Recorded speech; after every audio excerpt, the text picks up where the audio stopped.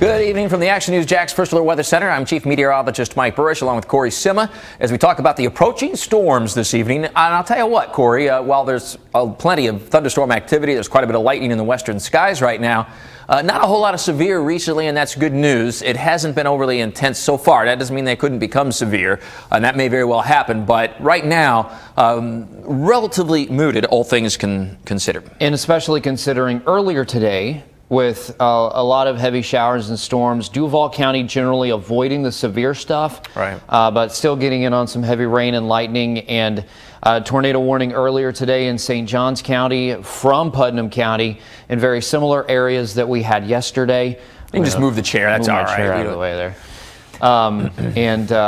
Yeah, I mean, I'd say we were on top of it. First Alert Weather Day. We were talking about it yesterday, and you know, we don't want to see bad weather move in, but you know, it happened again, and we still have this line of rain to move through. And the initial rain and storms that occurred up and down the I-95 corridor to the coast earlier this afternoon may be what's helping us tonight. A little bit more stable, not quite as unstable as it might be otherwise. We have some rain cooled air, in other words. But a tornado watch does still remain in effect for virtually the entire area. The northwest edge has been pushed away here, cleaned and cleared Ware and Pierce County, but the rest of the watch remains in effect. Remember, a watch means conditions are favorable for severe weather. A warning means you need to take action. And there are no warnings right now. There's the watch, means severe weather is possible. Conditions are right. Warning, it's imminent. It's indicated by radar or has been reported by the public or storm spotters. So we don't have any warnings right now, but we do have the tornado watch. And we certainly have a long band of thunderstorms here. It's a squall line, but the northern part is especially struggling. And that's because the air is cooler here north of Interstate 10. There's plenty of atmospheric instability, plenty of energy, I guess is the best way to put it. But it's just, it's not able to overcome the lack of heating here north of I-10 for the most part. Let's zoom in to, Corey's going to zoom in here to Duval County because we do have a couple of little cells that have popped out ahead of the main line here that we'll need to watch carefully. And there's a couple of new ones starting to go up just south of downtown.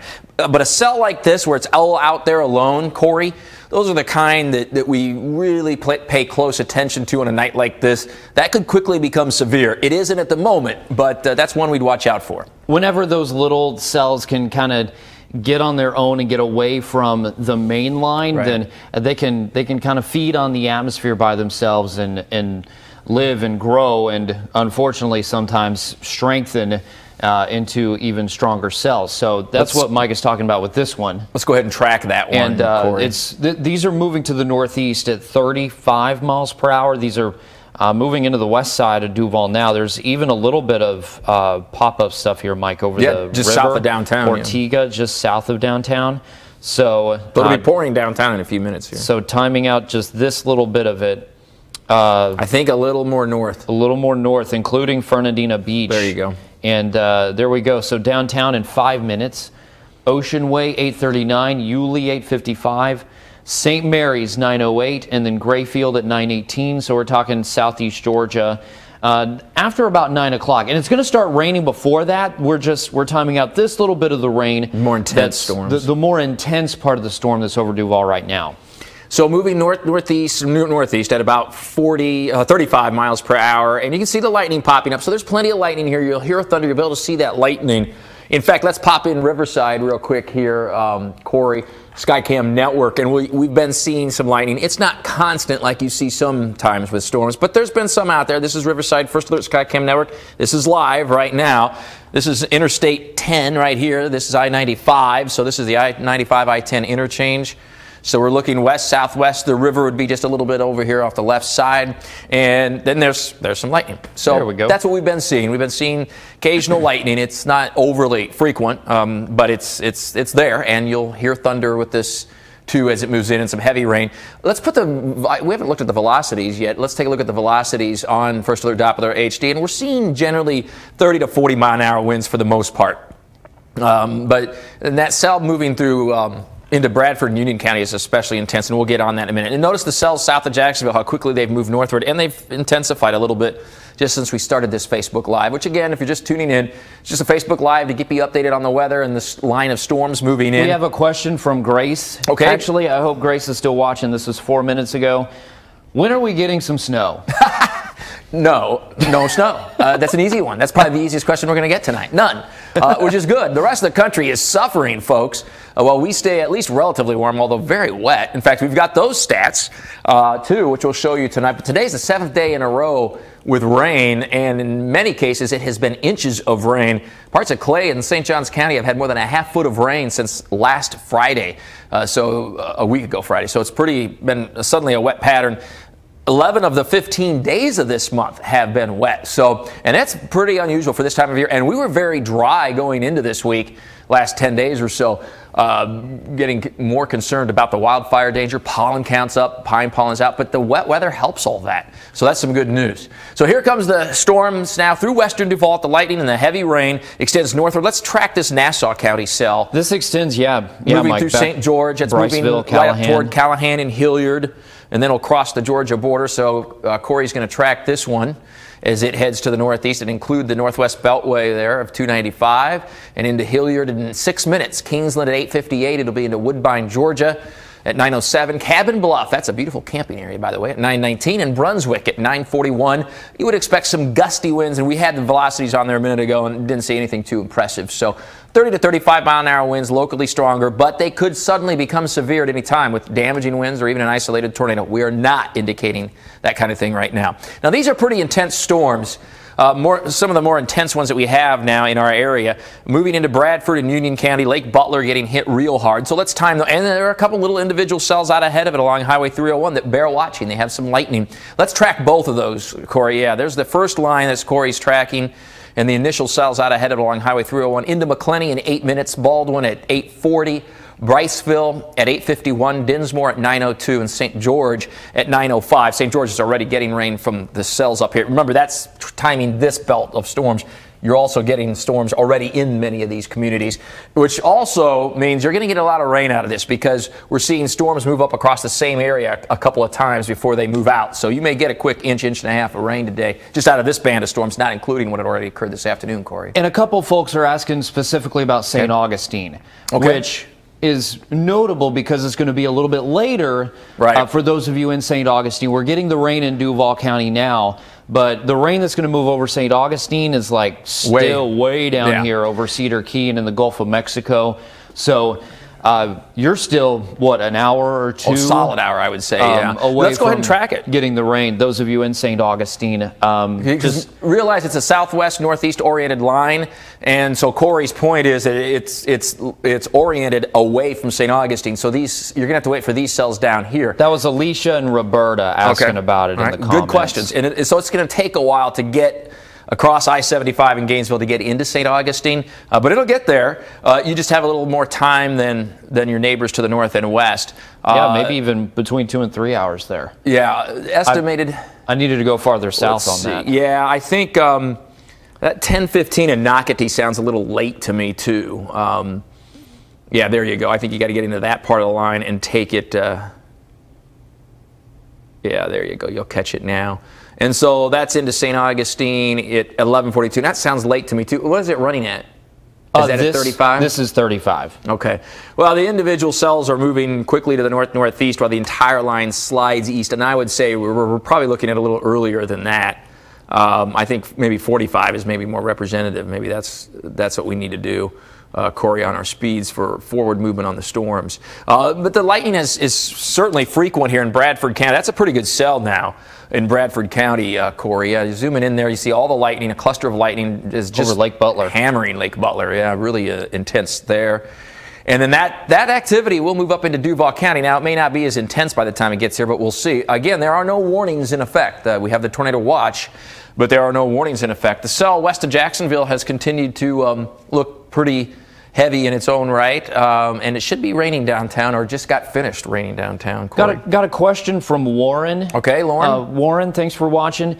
Is the shear from earlier today that helped with the supercells still at play with this line? Okay. Yeah, and that's a good question. So it's a little bit different setup this evening versus this afternoon. Was it Lauren? Is that what you said it was? Warren. Warren. Warren. With a Okay. W. Warren. It was. And these are, Corey's gone way back to when we had these isolated, and they were, if not true supercells, they were supercell-like. And I would say one of them was. Yeah, I would say by our standards, they were certainly in Northeast Florida, they were supercells, especially this one. This is the one that started out in Putnam County, and actually we had a hook echo on it all the way out over the Atlantic. When at that point it would have been a water spout if it was producing. But so the atmosphere in this case this afternoon, the shear was a little bit more, the directional shear was a little more prevalent and a little stronger, but especially directional shear. By that I mean the winds at the coast and to about I-95 are blowing out of the southeast. Then they become southwest as you get higher into the atmosphere. Then they become even a little bit west-southwest. And that is shear that helps storms rotate and can produce the large hail and the isolated tornado warnings that we had. Now, with the squall line coming in, the shear is a little less, it's what we call unidirectional, less directional shear. So unidirectional, it's a little more uniform throughout the atmosphere. It doesn't mean you cannot get a tornado, it's just not quite as easy as with those isolated cells that we had this afternoon. And that's why we look carefully at these little cells that are out ahead of the main line. Those are the ones that are a little bit better chance of tapping a little more unstable air, having maybe a little bit more directional shear, and a little bit higher risk of producing a tornado versus the squall line, which is more of a high wind setup. Although if you get little notches within the squall line, which can happen and could evolve into that tonight, it hasn't yet, then you can get a higher tornado risk. But question from Tyler here. Okay, Tyler. Sorry to interrupt you, Mike. No problem. When will all the rain be over? That's a good question. It's like it's raining every day in Ocean Way, blah. Yeah, well, and it has. 7 straight days. And 11 out of the last 15. And Ocean Way is kind of close to the international airport. Right, That's where we get the official number. Right. But like some spots, it's been raining more than 7 days in a row. Well, the pattern remains very active and wet through this week. So you get some breaks at least. Tomorrow's a pretty nice day. The front will be through here well before rush hour tomorrow morning, so it'll be drying out. It will be cooler but nice tomorrow, and we'll break out into sunshine. We may have a little bit of a post-frontal inversion for a while in the morning that keeps our low clouds around early on, but that should pretty quickly be scoured out with dry air coming in from the north and west. So tomorrow's a nice day. But I'll tell you what, that front doesn't go very far. It turns into a warm front. It's coming through as a cold front tonight, producing a squall line, but then it turns around as a warm front and comes back to the north, which has happened multiple times the last 2 weeks. That's why it's been so wet and stormy. So as it comes back on Wednesday, we get back into rain. It doesn't look like a lot, but at least some rain on Wednesday. And then Thursday, the next strong cold front moves in. And while much of the day may be quite dry, it will be windy and warm again and unstable. And it looks like more storms late in the day, Thursday and Thursday night, that could be severe. The good news is that is a much stronger front, and it's kind of the last in a series of storms as the jet stream kind of reorients itself in the atmosphere. It actually goes into kind of a resting phase. And so the weekend looks really nice right now, much cooler, but really nice. And I warned you a couple weeks ago, we're not done with frost. In some places we'll have frost Saturday morning, so it's going to turn colder, but it'll be nice and at least dry this weekend. So there's light at the end of the tunnel. It's just that you have to wait till Friday. 4 weekends, the last 4 weekends have had at least 1 day of rain. So this coming weekend is going to be the first one, at least from end to end, that it's going to be dry. Yeah. Completely so we got dry. that going for us. So that's some good news. And I mentioned the severe winter weather and how that's been impacting the rest of the country. Let's take a look at that advisory map that you built earlier today, Corey, because we're literally set up on that battleground, the boundary, that front between the wintry weather to the north and west and our warm weather to the south and east. So the front's hanging out nearby. It's a classic setup for us to get wet and stormy, and that's the way it's been. Look at all of the winter weather advisories. And this is much less than what it was. Yeah, there was a lot just more over the weekend. Yeah. But these are winter storm warnings from deep into Texas, where they are having massive power outages.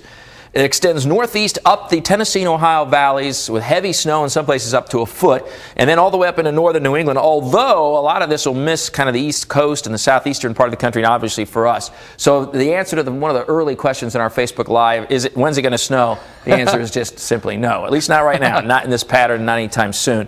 If you want to see snow, and somebody sent me an email about that, even the Appalachians really aren't being impacted until you get quite a ways north and west, as you can see on this map. But boy, where it is winter, it is a lot of ice and snow. And this is setting up that battleground very nearby, that's very stable, unfortunately. meaning it's wet because the front is not going very far. But this is showing signs of breaking down. By the weekend, we'll turn a lot cooler, but also a lot drier. And then it looks like a more typical winter weather pattern after this week, where you get storms, but they're not just lined up one after the other. And the bitter cold in the Midwest will finally start to abate this weekend. In fact, that'd be another interesting map. Do you have the national map? I've got it in there somewhere, Corey. If you just type it in, you'll find it. But the national map of temperatures is just silly. 66 here in Jacksonville with, of course, a lot of humidity. There's the big dip in the jet stream. Look at New Orleans at 29. I didn't see that today yet. So New Orleans is at 29. It's 10 in Dallas. That is remarkably unusual. Dallas usually gets some snow each winter. It's not at all uncommon, and not a lot typically, but they'll usually get some.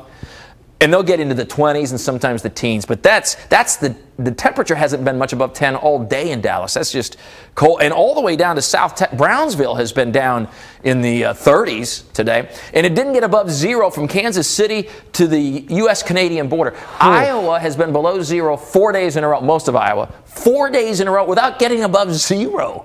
That's just brutal. I have family in Iowa. I grew up in Iowa. The winters are tough. They're long. This is ridiculous. My family's in Oklahoma. It's not nearly as cold as Iowa, but my parents are like, yeah, it was 0 degrees today. Yeah. And I'm like, yeah, we may make the 70s. Yeah. So, it's just a bitterly cold air mass.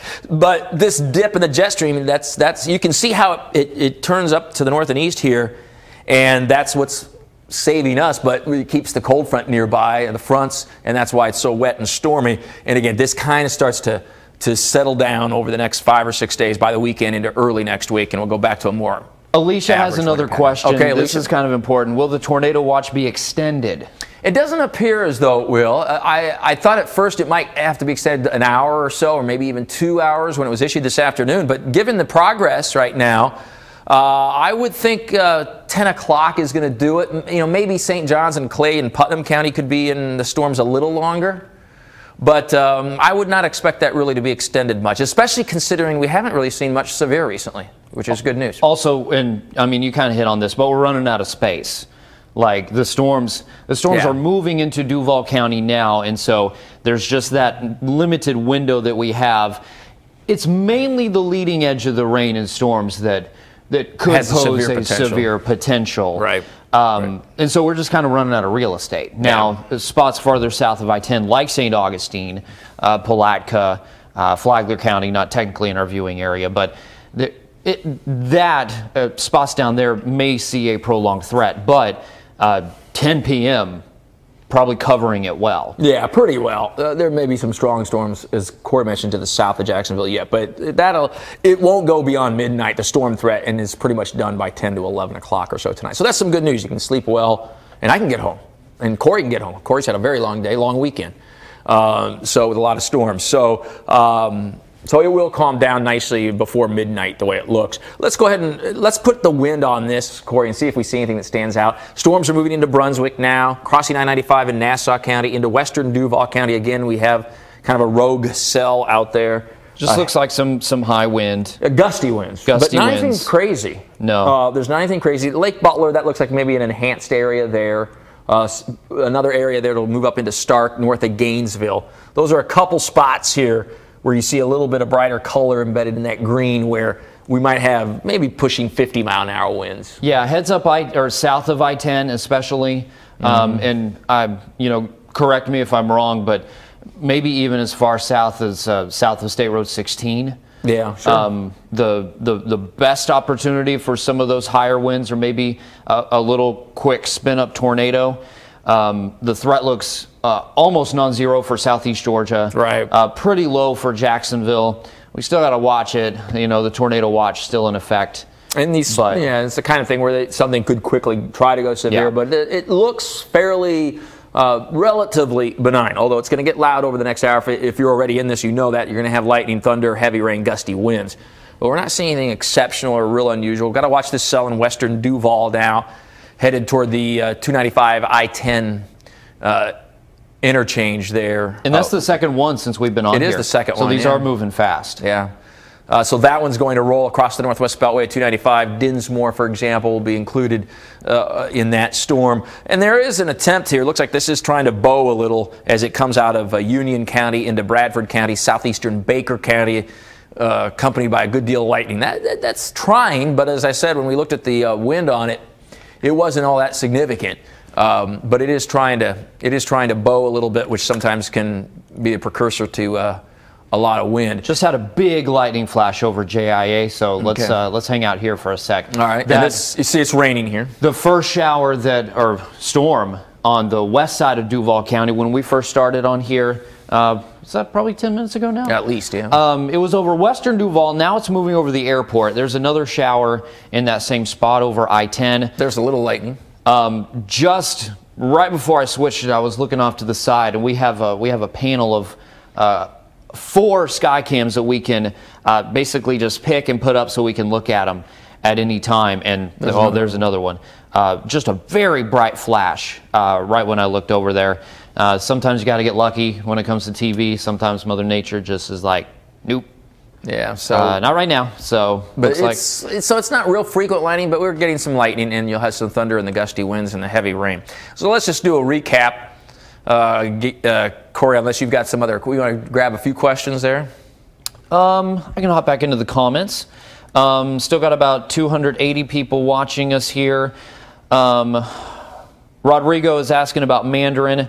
There going to be severe weather or gusty winds or bad lightning. I'd say the potential is there for all of that. The threat is looking a little less and less specifically for Mandarin. You are going to get some gusty winds, Rodrigo, and a little bit of lightning. Looks probably like in about half hour or so. I'd say in about 30 minutes. So spots south of Duval County and south of Mandarin, the conditions will be a little more intense. But and William just said heavy rain now just north of JIA. So we were just looking there at the international airport. That's moving up through northern Duval, kind of out ahead of the line. It's kind of merged with the line now. Lisa in Brunswick. Lisa's saying round 3 for storms in Brunswick. Yeah. Says last exit before Darien. So that's right just north of Brunswick. Yeah. And heavy rain and lightning, that's right here. So you can see it on First Alert Doppler HD. That's a pretty decent line of storms. And once the main line comes through, then you have a period of a half hour to an hour of moderate to at times heavy rain, and then there's a few cells behind it. But the severe threat is with the initial line hitting, and once that hits, your severe threat, if it doesn't occur, it's over, or the severe threat. So that's the good news. You'll have lingering heavy rain, but the severe threat's going to be, if there's going to be a severe threat, is on the leading edge of the line. Let's just go ahead and track the Duval cell that's going through downtown and then the west and southwest part of that line, Corey, and call it a Facebook Live today.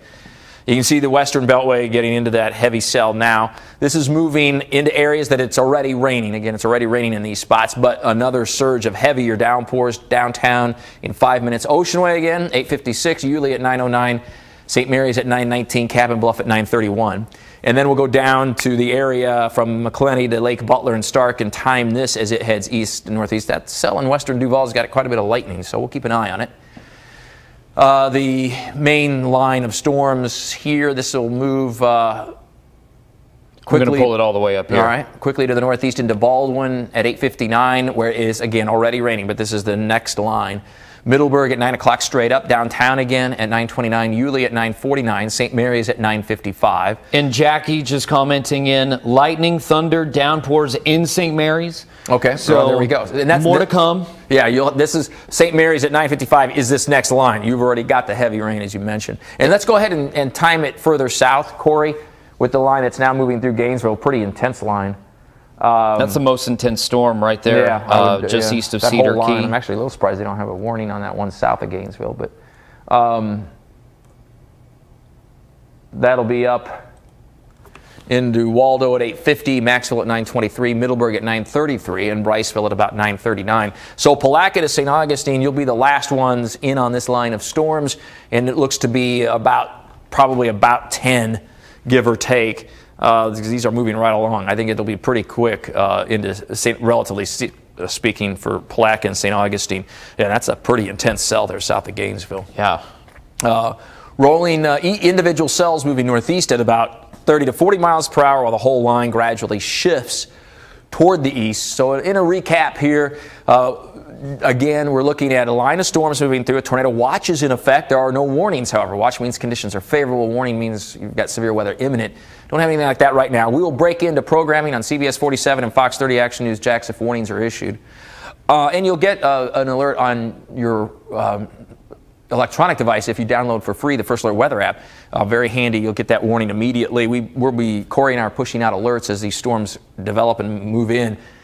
And the severe threat is through about 10:30, and then that'll be it. There'll still be some rain left behind, perhaps even a little bit of lightning and thunder. But the severe threat is right at the beginning of the line. So once that hits and it moves through, you're in good shape. And then finally, we get into some clearing as we go through the day tomorrow, and some sunshine and a break before more rain moves in Wednesday and storms late Thursday and Thursday night. But that's what that one last strong cold front that should finally scour things out for a while. So for Corey Sima, I'm Action News Jax Chief Meteorologist Mike Buresh. Corey, thanks for joining me on this Facebook Live and for all your hard work over the last few days with severe weather. Have a good night. Severe weather each day since watching. What, Friday?